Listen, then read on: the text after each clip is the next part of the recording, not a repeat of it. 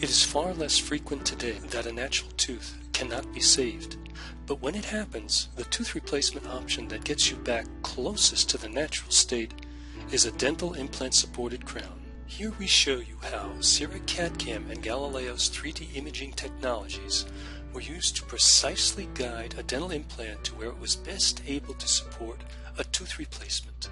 The process by which the result was achieved had unquestionable predictability and provided greater ease and comfort for the patient. A middle-aged woman came to us with a dental crown in hand. She said it came off while eating.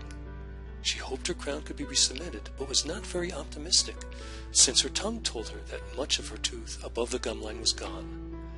Examination confirmed her suspicions. Decay was severe, making the tooth non-restorable. If the tooth had to be removed, an implant-supported crown, independent of the two adjacent teeth, made sense to our patient. Thus, the decayed molar roots were extracted and their sockets grafted to preserve the bone support for a future dental implant. In about 3 months, the bone and gums of her lower right were ready to go. Today's CEREC and Galileos technology helped us design success for our patient. With the CEREC BlueCam system, we imaged and virtually constructed a tooth replacement. We could have created this proposal with physical models of the patient's mouth and a tooth rendered in wax, but Sirona's technology allowed us to do it more cleanly and efficiently on a computer. Then we overlaid the virtual tooth proposal on the Galileos 3D X-ray image. From there, the exact type, location, and size of implant that best supported the final crown was selected. In this case, we used a Dentsply Astra implant. From the virtual planning, we were able to order a surgical template you see here.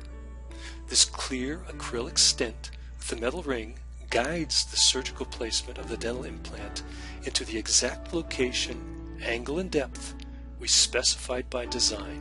There was essentially no wiggle room for error and complication that heretofore was seen with non-guided freehand surgery. Plus, the actual procedure was much easier on the patient than a traditional approach. Here is a photo of the patient's lower right molar site 5 minutes after the implant was placed.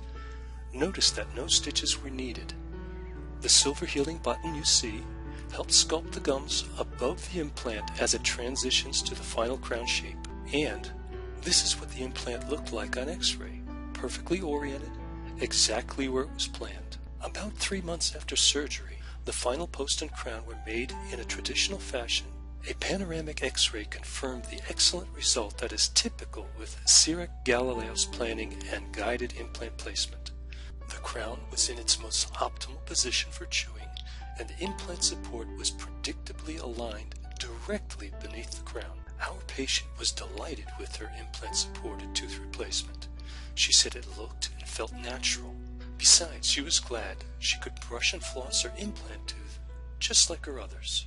So, if you are faced with a missing tooth or more and are considering replacement crowns or bridges that require dental implant support, be sure your implants are oriented and delivered accurately, and ask for a guided approach that uses today's CEREC and Galileos technology to assure your implant restoration is a predictable success.